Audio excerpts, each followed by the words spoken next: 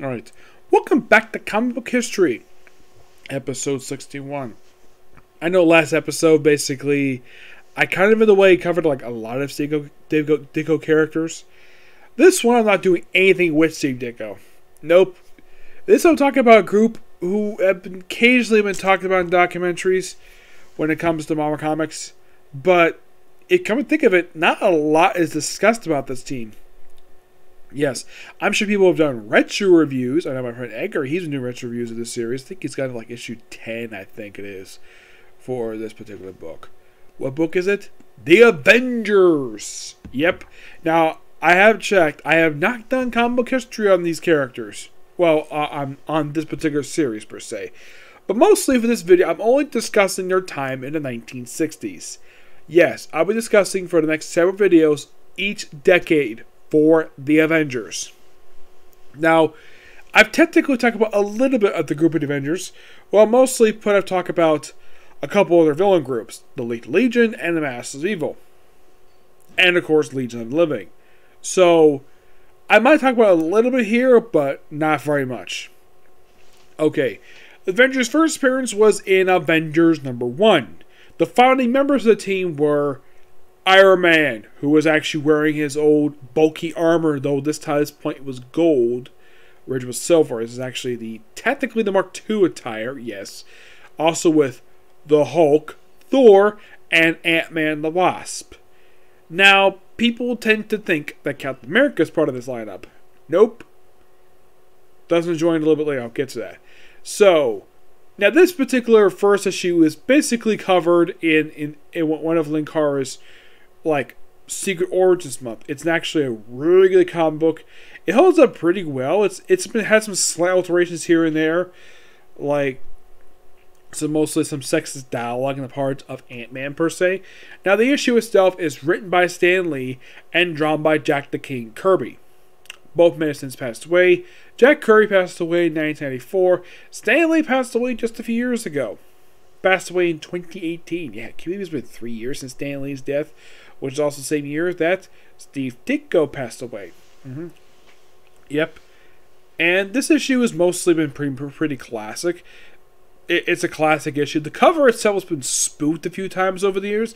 Even spoofed for, get this, one of the Secret Invasion books. Yeah, they actually spoofed this very cover. Yeah, where it's put the 5 founding members of the Avengers on the cover with Loki there.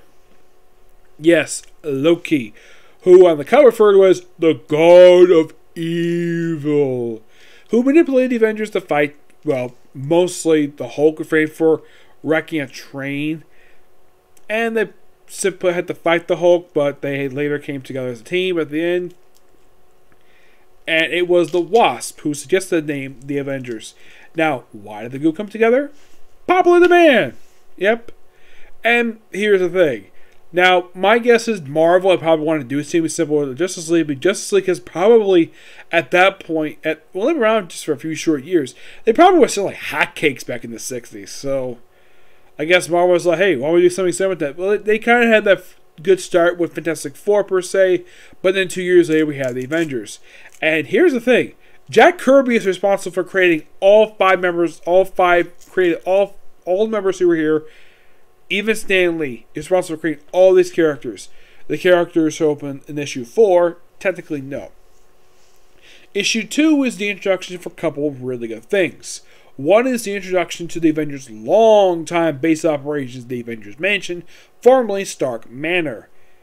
And this particular building would mostly remain the main base of the group for the next 40 years, with the exception of a couple of times, but mostly it was their base operations.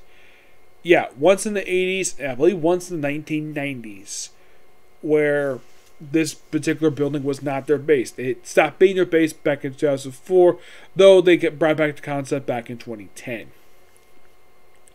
And this particular issue was the introduction to the Space Phantom. Yes, the Space Phantom, because it's from space. And mostly he just manipulated the Avengers, how should I put this? Just try to turn against each other. Now, in case you're curious, like, wait, what the heck happened? Why didn't they have something to explain, like, when they first got here? Well, there's actually a backup story, believe it or not, published in Avengers Classic number 2. Yes, this actually was published back in 2000 to actually explain this, of how the heck, basically, the actual first appearance of the thing, and it also have appearance by Scourge the Executioner and Amora the Enchantress. Which I know this particular short story was actually up for an episode of the cartoon show, which everybody loves, Avengers vs. Mightiest Heroes.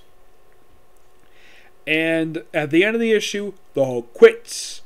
And he does not officially rejoin the team, though he is offered a few times to rejoin the roster. He doesn't fully rejoin the roster until 2012. It takes him almost 50 years to consider going back to the Avengers. Despite the fact he's had many offers. He's been asked several times. Like, he did briefly team up with him for issue 100 per se, but he's been offered several times, but it's like he just wanted to be alone, or he's just too busy. But I do have a theory of why in the world the Hulk was not allowed to join the Avengers until 2012. I think some people at Marvel just didn't want him in the Avengers. Because the Avengers already had two powerhouses in the form of Iron Man and Thor. Why would he have Thor one for? Yep, in issue 3, we had them looking for the Hulk, which he teamed up with the Submariner. This would actually be unintentionally planting seeds for the formation of Defenders 10 years later, believe it or not. Yep. So, Hulk fought against the Avengers in issue 3, and then issue 4, the Avengers hit the frickin' jackpot in this issue, where Namor the Submariner finds a block of ice in Alaska, of all places, and we have these Eskimos worshipping this thing. I'm like, why the heck are they worshiping it for? And he proceeds to break the damn thing, and it's revealed this ice cube has got Captain America in it. Yep, and he's found in the water by the Avengers in their sub. And technically, this is the sub's only appearance. Well, it appears mostly in flashback after this, but I'm like, since when the Avengers have their own sub? But my guess is because of Tony Stark. Because he's rich. Also, with issue number 3, that was the first appearance in the series of his new armor, which he would wear for a good period of time. Excuse me. That is actually the Mark III armor. The one where, if you see in the actual book, this is the armor where Tony Stark can actually lift up his mask, like, oh, look at this. I have it's basically in a way kind of based upon the old knight armors, where you can actually have the front faceplate. Unlike the original ones were big and bulky, per se. Yeah.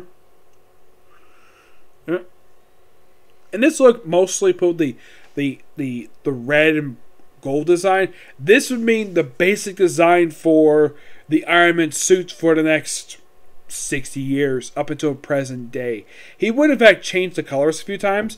Mostly it's the same color design, burgundy and gold. Yep. And with issue 5, was it? I don't think it was issue 5. 5 was, I think, was introduction of another character. Believe it or not. Let's see. I'm trying to look up in here. Sorry about this. 5. I know that's 6 introduction of a really big character. Okay, yeah. 5 was something did with Thor and the Lava Men, per se. Yeah, it's not really noteworthy issue. 6, meanwhile, oh boy, this is a really big one. 6 is the introduction to the Zemo and the Masters of Evil. I'm not going to go deep into the Masters of Evil with this one because I've already discussed them, per se. They appear in this issue, 7, 9 and 10, and 15 and 16. They are basically the first recurring villains of the series. And Zemo himself basically... Now here's the thing. The reason why this version of the group actually stopped appearing was because Cap killed off Baron Zemo and then later on initiated the rule where Avengers don't kill, per se. Yes. Now issue 8, technically, we have sort of in the way of changing the guard for the book briefly, though the artist in this particular issue will come back a couple times.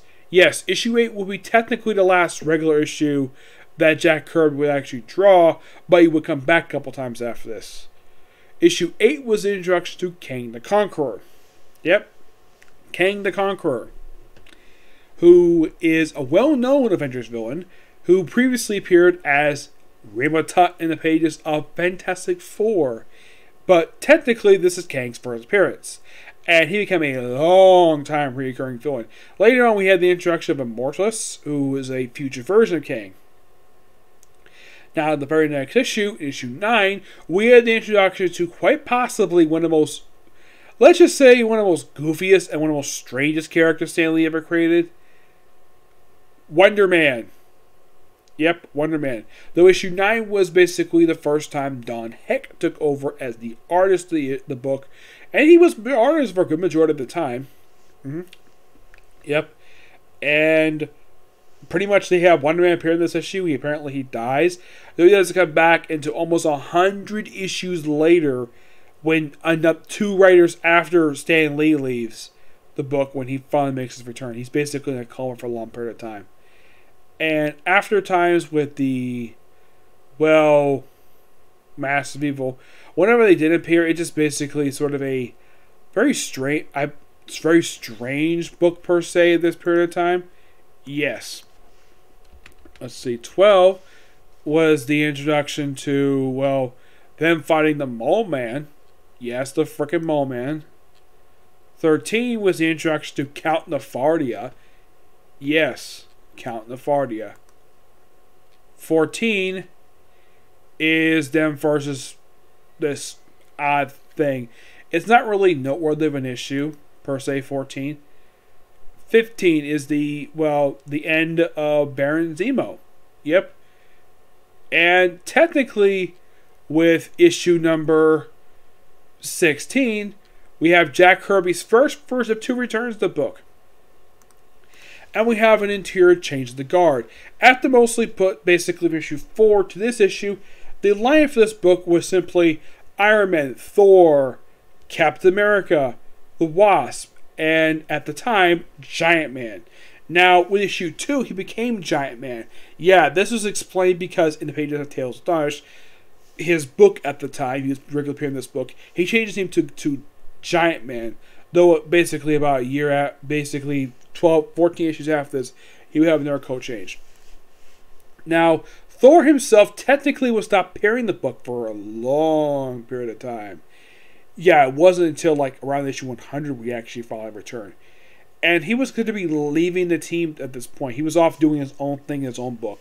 While in the case of Iron Man, Giant Man, and the Wasp, they decided to take a leave of absence for the team for brand new blood in the group. And they want, my guess is Lee wanted to take a shake up of the book. So he removed these three members and replaced them with Hawkeye, Quicksilver, and Scarlet Witch. And this was the primary lineup for the next 14 issues. Yes, up until issue 29, when the Wasp rejoined the team along with Giant Man, who changed him to Goliath. And pretty much like right after this, it's like a very odd period of time when it comes to the Avengers.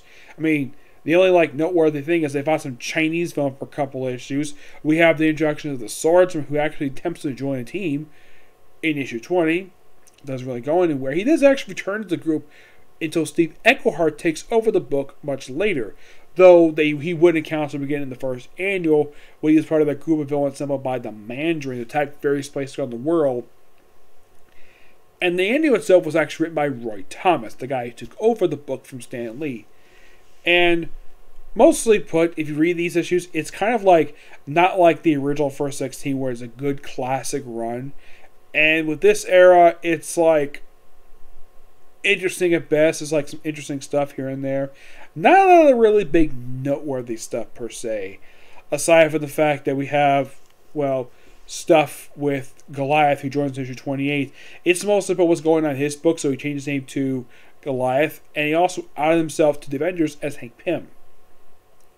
And also, not long after Wasp and Giant Man, well, Goliath rejoined the team, Quicksilver and Scarlet Witch briefly took a leave of absence for the team. Yes, for some reason, Lee decided to briefly move this group from the book. And then, like, here's the thing. Right after issue 29 happened, 5 issues later, Stan Lee stopped being the regular writer of the book. With 35, basically, with Roy Thomas to go with the book. And he would stay here for the next 70 issues. Yep, 70 issues. And during this period of time, we get a little more interesting stuff happening. Like in issue 38, we have Hercules joining the team. Yes, frickin' Hercules. Yep, he joins the roster during this period of time. Yep, he joined in issue 45, though he technically first showed up in issue 38 and 39. Yep. In issue 50, we have the introduction of Ultron. Yes, Ultron makes his first appearance in the comic books. On the cover, it looked like, though, the giant man returned his powers, per se, but it's a lie. He doesn't fight the Avengers mostly. It's just them versus Ultron for the first time. And this becomes a really interesting period of time prior to issue 60. Now, 2 issues after the introduction of Ultron, we had a debut of basically a couple new people. We had the Black Panther join in issue 52. Right? No, 58. No, 52. Plus, the introduction to a new villain, the Grim Reaper, who wanted revenge for his brother's death. The Grim Reaper, in case you know who this guy is, he is basically a B-list Avengers villain who at one point was basically beaten. The thing about this character is that there's a recurring gag involving his death. Wow, like he's been killed so many times over the years. His most recent time he died was when Tom King killed him off at the start of his run by being whacked to death with a cookie pan. Yes, being whacked to death by a cookie pan. Normally this wouldn't kill somebody. But he was being hit this thing while being hit by the one person carrying was an android. Yes, who happened to be the wife of the Vision. Yep. And, well, we did have, well, and not long after Black Panther joined the team, we had, well, the introduction of the Vision. Yes, in a 2-part storyline where 5 issues after he joined, we had the Vision appear as a villain, and then the very next issue he joins the roster. And he's a creation of Ultron. He's part of the Ultron storyline stuff here. Not long after this, we had the introduction of the Yellow Jacket, per se. Yep, the Yellow Jacket. But prior to this, we had the introduction of the third Black Knight.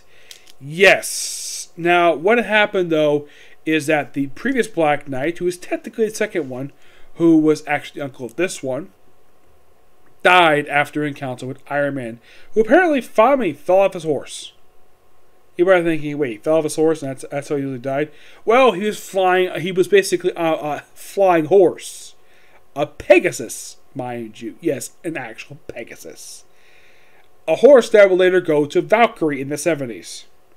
Because Black Knight was turned to stone when he used his horse. Yep. He first joined as a provisional member, and then later on he joined as an action member, thanks to, of course, stuff going on with King the Conqueror, and, of course, the Grand Master. Yep, it was during this period of time, like just prior to him joining, we had the introduction to a retcon group that Roy Thomas would himself create, and that is, you're probably thinking, what group is it? The Invaders.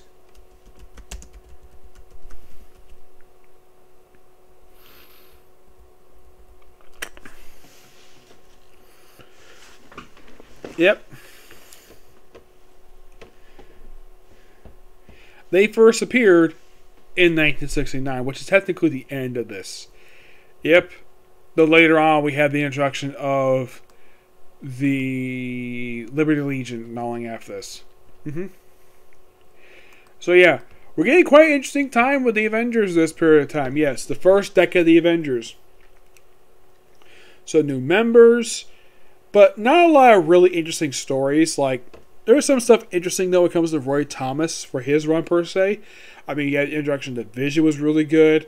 And, of course, the Black Panther joining the roster.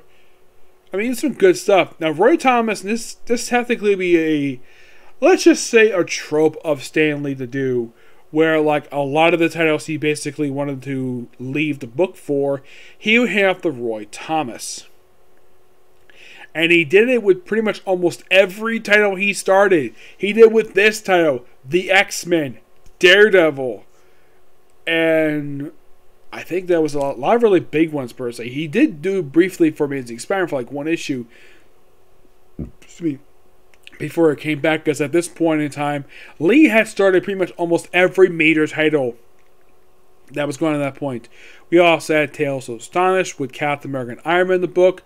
We had Tales of Astonish. Well, it was Tales of Suspense. Tales of Astonish originally with Hank Pym, with basically Hank Pym and the Wasp. And later on with the Hulk as a backup feature, who kind of in the way kicked out Hank Pym and the Wasp. Yep. Now, in the case of Hawkeye, well, not a lot of really interesting stuff related to him. There was actually at one point, Kane came back and it caused Captain America to leave for an issue and came back the following issue. But you have to read these issues to understand what the heck is going on. Because it feels as though you read like a very long-running storyline. I mean, some storylines here and there. Mostly it's a lot of really standalone issues. That's the thing with this period of time. A lot of standalone issues. Very rarely we have any cliffhangers. I believe there's actually one other group of villains introduced here. Let's see here. Where are they?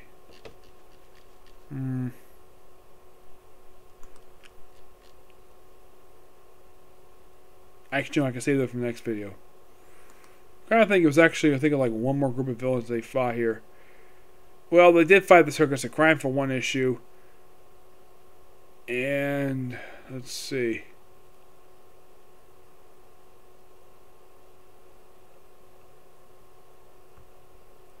Oh yeah, they also fought a group of villains known as the Sons of the Serpent. Yeah, it's not a lot of really noteworthy stuff for this one. It only appeared for like a couple issues, and that's it. Yeah, just basically just a minor thing.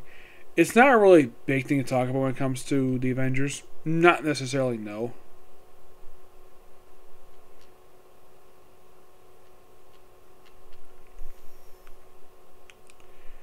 Let's see.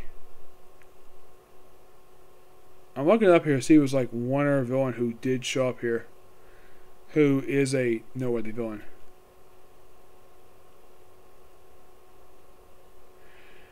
I'm sorry about this. It's basically... Excuse me. Let's see. Oh, yes. One other villain. The Super Adaptoid. Yeah. This guy himself was a noteworthy villain for the Avengers. Now you're probably thinking, the Super Adaptoid. Who the heck is this guy? He's... If you think of him, he's simply put Marvel's version of Amazo. Though he made his debut after Amazo. Yeah, he made his debut back in 1966. Yep. Yeah, he first fought the Avengers in... let's see here.